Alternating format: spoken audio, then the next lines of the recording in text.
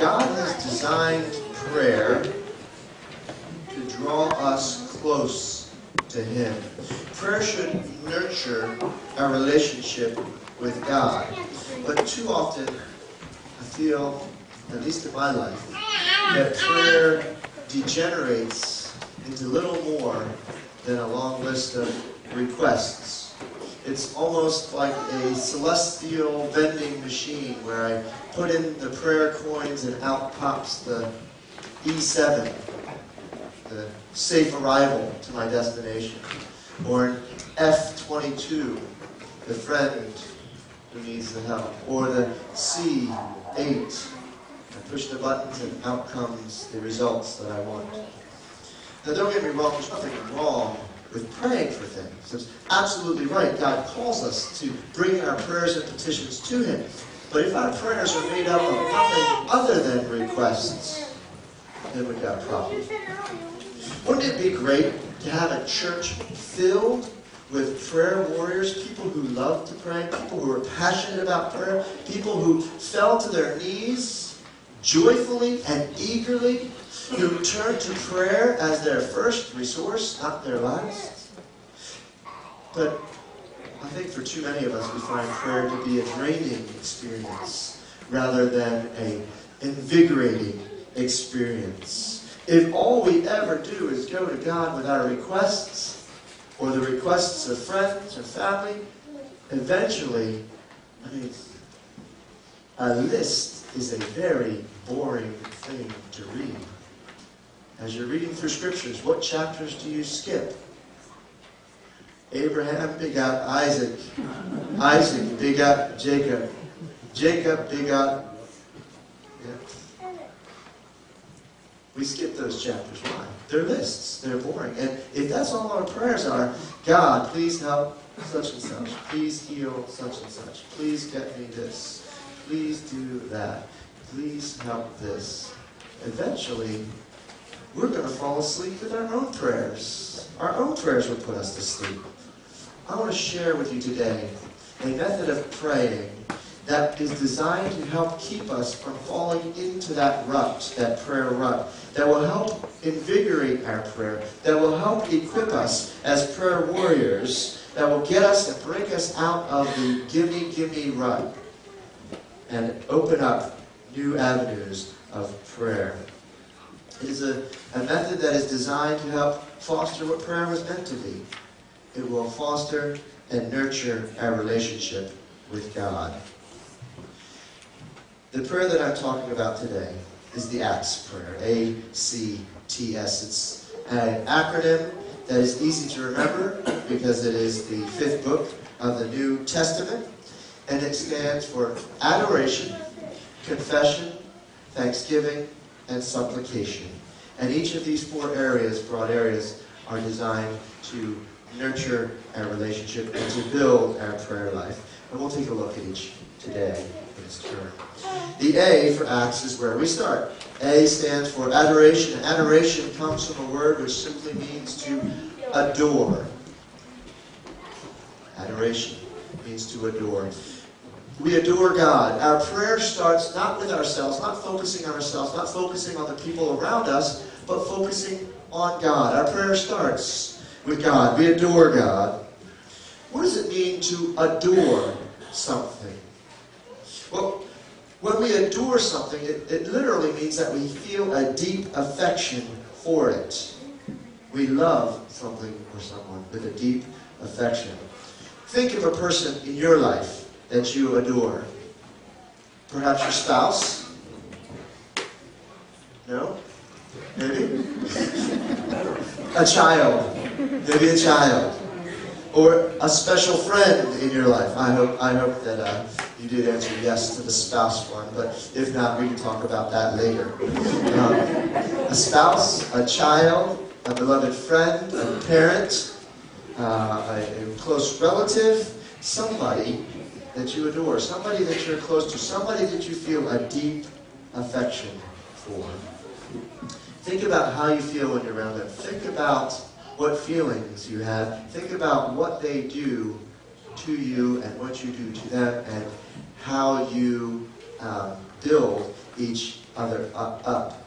You like to be around them. You enjoy things about them. Things about them make you smile. You know things about them that maybe few or no other people know. So you adore them. You feel deep affection for them. But how do you adore God? How do you actively adore God? It's a little harder because God is sometimes abstract. He's invisible. He's sometimes intangible. We can't reach out and grab him or hold him. We tell a joke and we're not sure if he's laughing or frowning. And so it's hard sometimes for us, I think, to adore God. But the way that we can adore God is simple.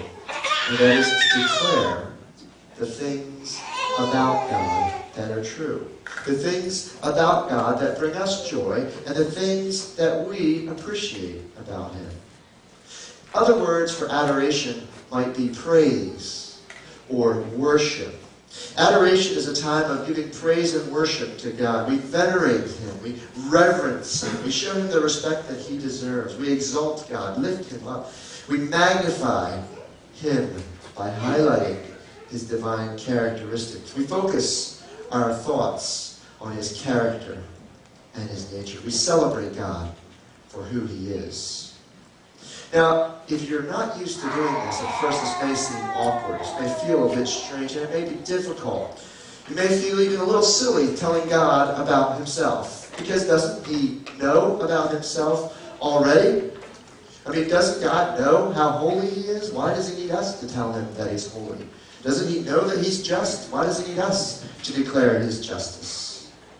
And yet, I think that oftentimes adoration God uses as much to remind us about who he is. And I think that by declaring who he is, it begins to build within us those feelings of adoration. The act of adoration results in the feelings of adoration.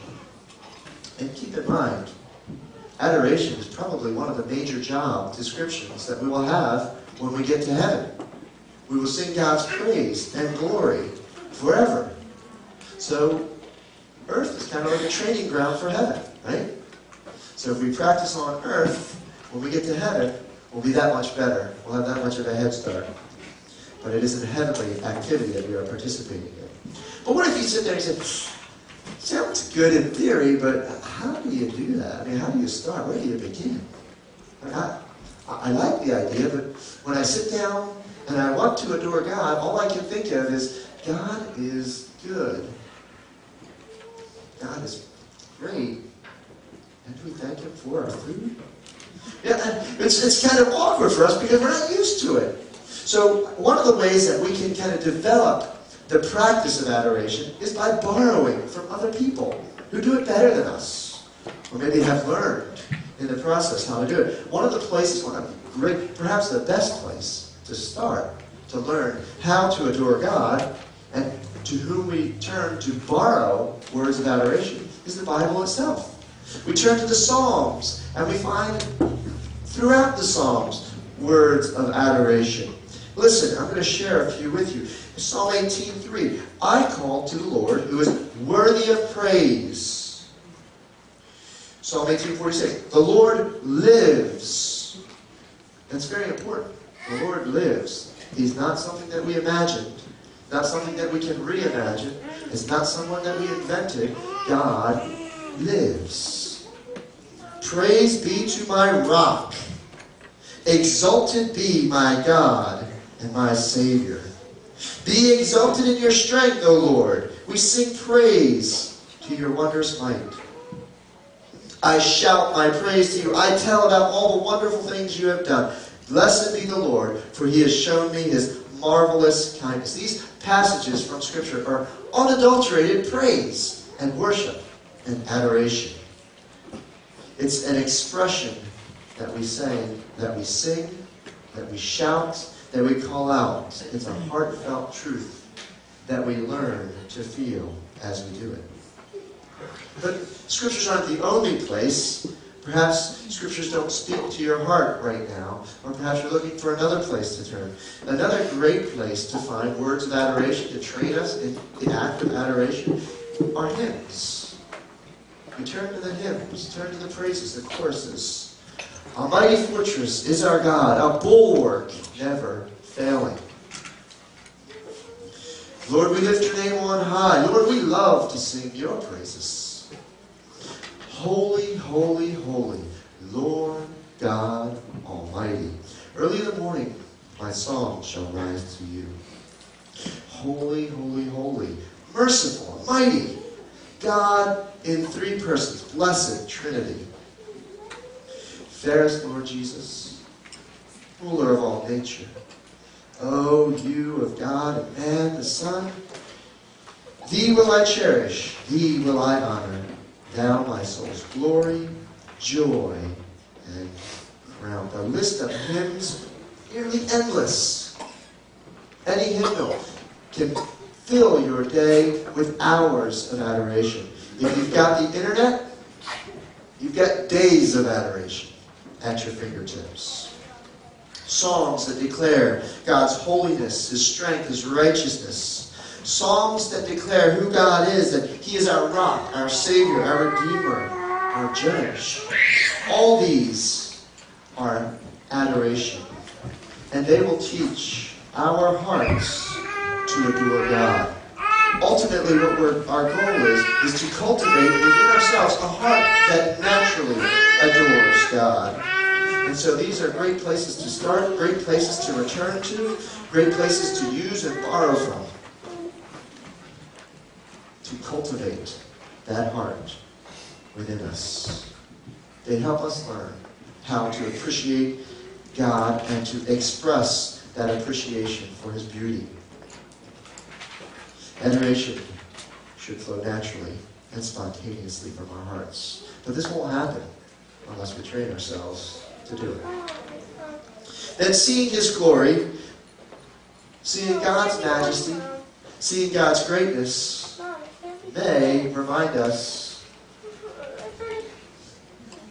of our own stature, of our own shortcomings, of our own failings. And so the next step, A stands for adoration. Next we turn to confession. Confession is the next step in the prayer of the Acts. You see, we are made in God's image. In the Genesis, we read that God created male and female in His image, that we are the bearers of His likeness, but because of sin, His image in us is all messed up. We imperfectly bear His perfect image. It's like a picture of a landscape, right? If you go someplace and it's gorgeous, you look and you see the mountain and you say to yourself, fabulous, God, amazing. I have got to take this image home with me. And you take that picture and you take it to your friend, and your friend picks up that picture and looks at it and says, nice. You look at that picture and say, no, it's not. Look, it's majestic. It's fabulous. The picture doesn't fully capture the majesty of the place. We bear His image, which is perfect, but we bear it imperfectly. It's flawed in us. Where He is flawless, we have fallen short. Where He is righteous, we are immoral. And this flawed image in us is the result of sin. And so long as sin remains in us, we continue to be incomplete and perfect. So long as we refuse to give up that sin through confession.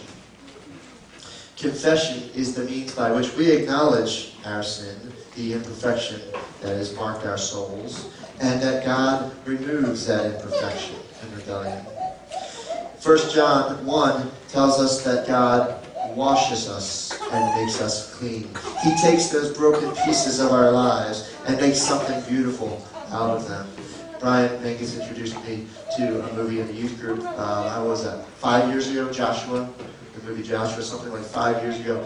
And Joshua, the movie Joshua, and the main character is Joshua, is supposed to be what it would be like if Jesus, Yeshua, Joshua, came to the United States today and came to a small town in our area. And